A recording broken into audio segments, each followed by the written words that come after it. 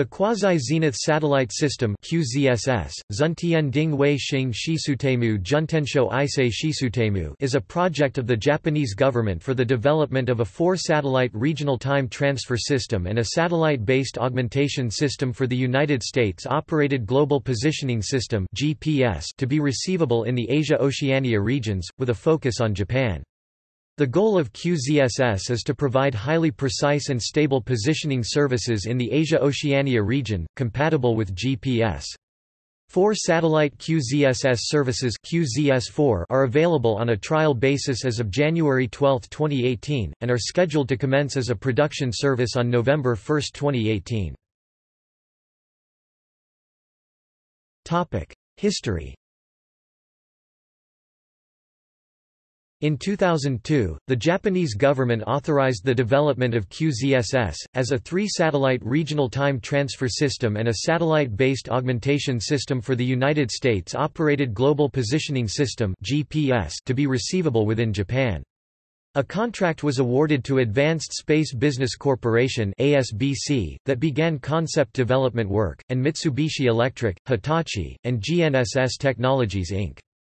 However, ASBC collapsed in 2007, and the work was taken over by the Satellite Positioning Research and Application Center (SPAC), which is owned by 4 Japanese government departments: the Ministry of Education, Culture, Sports, Science and Technology, the Ministry of Internal Affairs and Communications, the Ministry of Economy, Trade and Industry, and the Ministry of Land, Infrastructure, Transport and Tourism. The first satellite, Michibiki, was launched on the 11th of September 2010. Full operational status was expected by 2013. In March 2013, Japan's Cabinet Office announced the expansion of QZS from 3 satellites to 4. The $526 million contract with Mitsubishi Electric for the construction of 3 satellites was scheduled for launch before the end of 2017. The 3rd satellite was launched into orbit on 19 August 2017, and the 4th was launched on 10 October 2017. The basic 4-satellite system is planned to be operational in 2018. Orbit. QZS uses 3 satellites, in highly inclined, slightly elliptical, geosynchronous orbits. Each orbit is 120 degrees apart from the other 2. Because of this inclination, they are not geostationary, they do not remain in the same place in the sky. Instead, their ground traces are asymmetrical figure-8 patterns analemmas, designed to ensure that one is almost directly overhead, elevation 60 degrees or more, over Japan at all times. The nominal orbital elements are Satellites. QZS and positioning augmentation. The primary purpose of QZS is to increase the availability of GPS in Japan's numerous urban canyons, where only satellites at very high elevation can be seen. A secondary function is performance enhancement, increasing the accuracy and reliability of GPS-derived navigation solutions.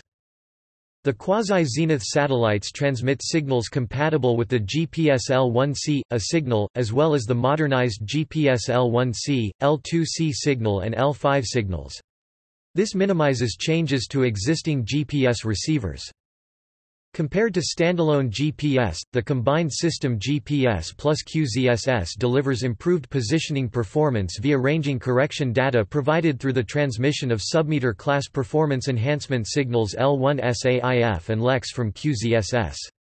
It also improves reliability by means of failure monitoring and system health data notifications. QZS also provides other support data to users to improve GPS satellite acquisition. According to its original plan, QZS was to carry 2 types of space-borne atomic clocks, a hydrogen maser and a rubidium (Rb) atomic clock. The development of a passive hydrogen maser for QZS was abandoned in 2006. The positioning signal will be generated by a Rb clock and an architecture similar to the GPS timekeeping system will be employed. QZSS will also be able to use a two-way satellite time and frequency transfer scheme, which will be employed to gain some fundamental knowledge of satellite atomic standard behavior in space as well as for other research purposes. QZSS timekeeping and remote synchronization. Although the first-generation QZSS timekeeping system (TKS) will be based on the RB clock, the first QZSS satellites will carry a basic prototype of an experimental crystal clock synchronization system. During the first half of the 2-year in-orbit test phase, preliminary tests will investigate the feasibility of the atomic clock-less technology which might be employed in the second-generation QZSS. The mentioned QZSS-TKS technology is a novel satellite timekeeping system which does not require onboard atomic clocks as used by existing navigation satellite systems such as GPS, GLONASS, NAVIC or Galileo system. This concept is differentiated by the employment of a synchronization framework combined with lightweight steerable onboard clocks which act as transponders rebroadcasting the precise time remotely provided by the time synchronization network located on the ground.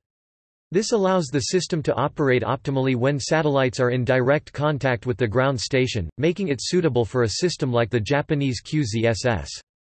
Low satellite mass and low satellite manufacturing and launch cost are significant advantages of this system.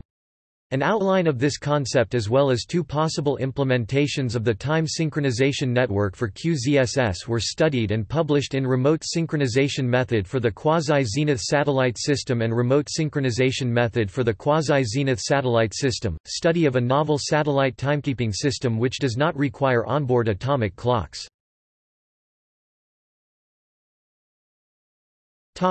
See also: Global Navigation Satellite System (GNSS), Multifunctional Satellite Augmentation System (MSAS), Inclined Orbit. References. External links. Government of Japan QZSS site, JAXA QZSS site in Japanese, JAXA Michibiki data site in Japanese, JAXA Michibiki data site English subsite, JAXA Quasi-Zenith Satellite 1 Michibiki, JAXA Michibiki special site, JAXA QZSS Twitter account in Japanese, ESA Navipedia QZSS article